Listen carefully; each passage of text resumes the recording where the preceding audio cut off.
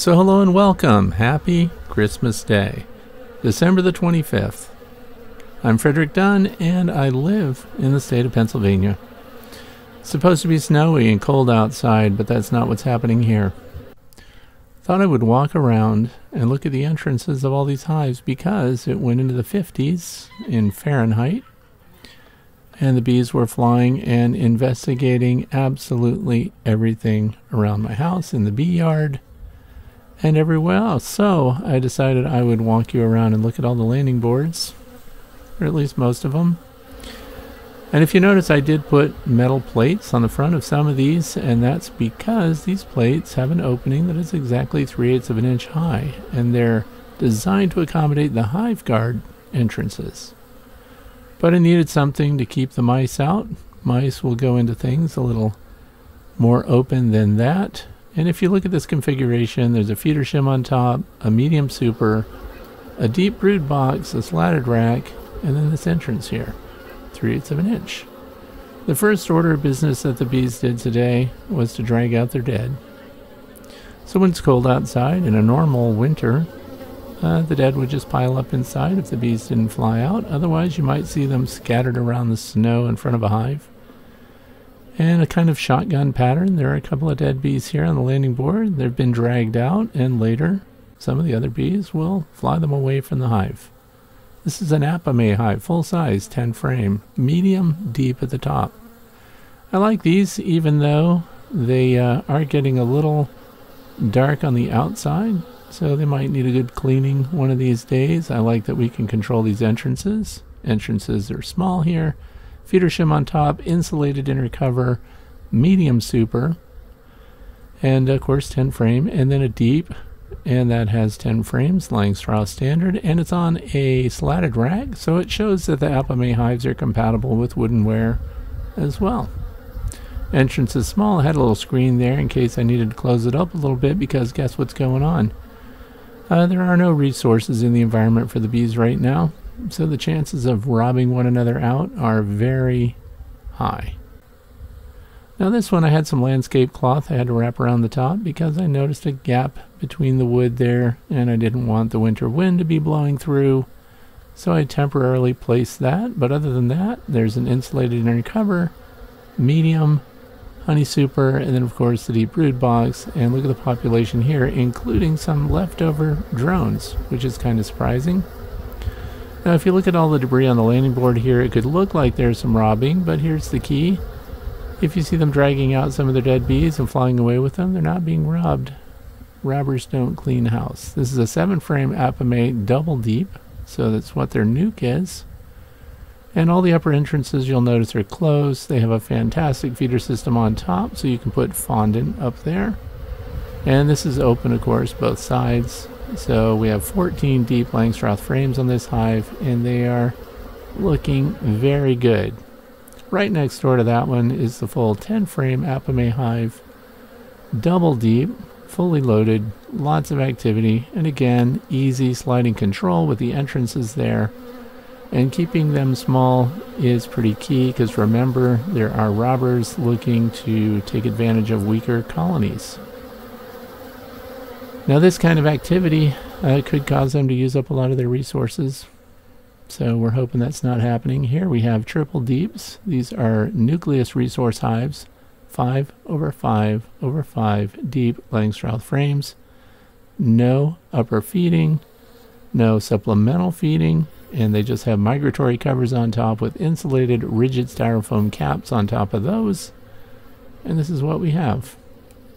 These are resource hives if I ever need a queen, or if I need brood, or anything else in spring. And if I don't keep up with them, they explode and they swarm themselves, of course. But again, I have some colonies being fed, some not. They all have insulated covers. They all have no top venting. This one has a feeder shim on top. And then the Bee Smart insulated inner cover, medium super, full of honey at the end of the year, and a deep brood box. Now this one, of course, is a flow hive, so it's got the adjustable feet. It has a screen bottom, removable tray, and screens on the front. I have not noticed a difference if I allow this ventilation on the front as compared to those that have solid entrance reducers on the front, and we do this year after year They're looking healthy. They're behaving normally at the landing board. So everything seems okay here. This is again a feeder shim on top, insulated in recover, medium super 10 frame, and it's in bad shape. That's going to have to be replaced in the spring. We have a standard Langstroth deep box, and then a slatted rack, and then a reduced entrance. And that is 3/8 of an inch high. No mice are getting through the 3/8 inch openings. And they could actually be narrower in width. Here we are at the Bee Academy building, and it has 3 observation hives in it, and all of those are extremely active. Every observation hive this year requeened itself. They are not receiving any fondant, for example. All their feed is closed off. We do not take honey from these, so whatever they store and whatever they consume, and as many times as they decide to swarm, they're allowed to do it. So these go through winter. The building is not heated. It is facing south. It has windows facing south, so even today when it's 50 degrees outside, up to 58 degrees outside, it hits 69 degrees inside the unheated building. So it does make a difference to have the long axis of this building facing south. Ivory bee. This is the hive design that came from Israel, and testing it out this year. We occupied it with a swarm. The swarm has done extremely well. In fact, I'm going to pop the lid on this. Some people ask about insulation. Am I going to insulate this hive? No, it's already insulated. Front, back, top, bottom. It has insulation already built into it. So we're going to lift it up, and I'm going to show you that front to back, they are chock-a-block with comb honey. There you go. Every single frame, and there are 15 of them, full capped honey. They are more than set. Obviously no supplemental feeding, no help, and they really are making use of that cylindrical space there. And I have no worries about that. Long Langstroth hive. This was my first Long Langstroth hive design that I actually built. You can see the plans for free online at thewaytobee.org. Now this one I also put the hive gate metal adapter plate, because guess what? The middle section of this is also only 3/8 of an inch high, and I just put that as a cover to the much larger 6-inch long entrance that was in this Long Langstroth hive. They're doing extremely well. We took 4 bee colonies from that Long Langstroth this year, and it snapped right back. This is my grandson's first beehive. He always wants updates on it. We have his solid bottom board that is in the winter position. It's 3/8 of an inch open top to bottom there, and then we just put little wooden shims in it that the bees have glued up nicely with the propolis. The lay-ins hive, insulated with sheep's wool. By the way, they're doing extremely well. They come from Dr. Leo Shurashkin's website, and they have 3 entrances. I only use 1, and this entrance is reduced. They get no supplemental feed, no help, and they are doing great on their own. Both of the lay-ins hives swarmed this year. So now we're looking at another Nucleus resource hive, 5/5, so this is just 10 deep frames, all by itself, no supplemental feed, and that's because late in the year we noticed that the 5 frames that are in the top box are all capped solid honey. More than enough for a colony this size. The resource hives are used to hive very small swarms, or to make splits, or to allow us to pull resources such as brood, or we might even steal their queen if we find ourselves queenless with another colony. So these are performing extremely well. This is another Nucleus hive, 5/5, no feeder shim at all. So again, swarms occupied it, they're doing well, they look healthy. Also look at the ground in front of your hives and see, you might see a bunch of dead bees piled in front, and that could be because they're cleaning house. Back to the apiary hives here. This is a different one, of course. 7 frame over 7 frame. This is their nuke. I really like this design. All the upper vents and accesses are closed, and we do have the top feeders filled with fondant on this one. Fully occupied. Right next to it, nuclear 5-frame nucleus. I'm sorry, not nuclear. Very small entrance. Why? Because it's occupied by a tiny swarm. At the end of the year, it has a enclosed bottom board screen with a removable tray 5 frame deep, and then we have a feeder shim up there, and we can put fondant. If this hive did not have fondant on it, they would be dead. I'm using Hive Alive Fondant to get them through.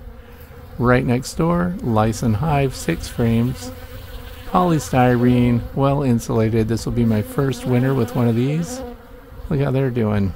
Again, this was just for the swarm that we put in here, and we just leave them to themselves.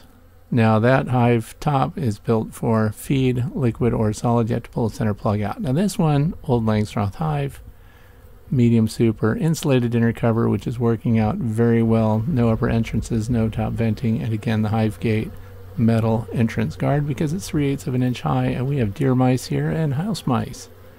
Deer mice jump up on these landing boards nightly and look for ways to get in. Now this particular Langstroth right here worries me a little bit. Feeder shim on top, insulated inner cover, medium super full of honey, deep brood box, all 10 frame. Look how many bees we have. It actually looks like they're doing orientation flights, like we've got a big boost of brood. I'm a little concerned that their population is high. This bottom board has a built-in slatted rack, has a aluminum screen, and then it has a removable tray underneath. So this is being experimented with. It also has adjustable feet so you can keep your hive level. 3/8 inch opening with little shims stuck in. Now I did put the 5-pound fondant pack on this one because I'm concerned. Their population is extremely high. They're way too active for this neck of the woods and when things get really cold. Feeder shim on top of this one, insulated inner cover by Be Smart, double deep 10 frames, the Hoover there, and you can see that beeswax is kind of wearing off. The bottom box, the brood box, has been treated with eco wood. And then we have these entrances reduced 3/8 of an inch high. You can see that the bottom board is flipped to the 3/8 inch side, and the population is very strong. So there again, there's a lot going on. There is some pollen coming in, particularly with this colony. I don't know what's going on. There's some pale tan colored pollen coming in, and then there's a Cheeto orange pollen. Look at the corbicula of that one going in. They are brooding up. I don't know if that's a good thing. We have a long road ahead of us here. So this is uncommon for this part of the country. We should have snow. It should be really cold. This is a double deep Nucleus Hive, 5/5, no feeding. And again, because they had plenty of honey stored on their own, this 5-frame Nucleus Hive is what the bees will build up the quickest of any of the hives I own. This is a great way to start a colony of bees, and you can continue to stack the 5-frame Nucleus boxes one on top of the other. This one has a completely enclosed bottom, and the first order of business for these bees in the mornings when it is warm like this, they start dragging out their dead and flying away with them. So very interesting. Also, while you're doing this, bees land on you. They're just coming and going. No big deal, but it gives us a chance to look at them up close, see how healthy they are. This one's brushing her little pollen brushes together on her hind legs. I don't know where they're going. I don't know where the pollen could be coming from. I know of no plants that provide for them this time of year. But this is a very interesting hive. Here's another one, very quiet. Hive number 33. And I keep these entrances closed halfway, guess what? All year round. So no matter what they're doing, I keep the entrance reduced. These are small hives, and bees tend to do extremely well with small entrances. No top venting, no upper entrances. We have the insulation cap on it, the 2-inch rigid foam board insulation. I'm talking about the pink stuff you can get from your building center. Just cut it, shape it, make a cap, put it over the top, and below that is a migratory cover. The migratory cover sits on double bubble. So these are doing really well. They're also bringing in pollen. I don't know where that's coming from, but they're wasting no time. They would be foraging for water, you would think, but of course we've had a lot of rain too, and we had a big snow melt off. So here again, another Layens hive doing extremely well. It's got an amphibian on the side of it. This little frog is being thoughtful, wondering why the weather is like this time of year. Amphibians don't do well in snow, so it's probably very happy to have this warm up. In fact, the 26th of December is also warm in the high 50s. This colony gets no help, no feed. And they swarmed this year. Both of the Layens hives swarmed. They build up strong colonies, strong numbers. They are drying out all of their comb, and this is a great hive configuration, insulated again with sheep's wool. And I took the top and insulated that as well. So there's also a sheet of double bubble over the backs of all the frames to add insulation to the top. We don't vent these either. The little thumb screw you see there is just in case we need to use oxalic acid vaporization to treat for mites. Did we treat for mites this year? Yes, we did. This, by the way, would be perfect weather for treating for mites with oxalic acid vaporization because the clusters have obviously opened up and the bees are moving freely, coming and going. So this is a, of course, custom painted hive by Horizontal Bees, and then we have Ivory Bee. This thing is going to go through winter. If we're taking bets, I'm telling you this colony is going to do extremely well. It sits on the porch, otherwise exposed. This is the way to be academy building. And this is where we teach about honeybees. Now look, we go to this pond, and normally you would hear the bees all over the edge of the pond. I did not hear a single bee here. That's because there are little patches of melting snow all over the place. Little puddles, little spots for them to get their water. Why travel all the way to the pond if they're getting what they need right next to the hive? So patches of melting snow like this are plenty for the bees. They're flying a lot. We're going to get a lot of flying days this week. So late December, things are looking good. 57.9 degrees outside, and of course 57 inside too.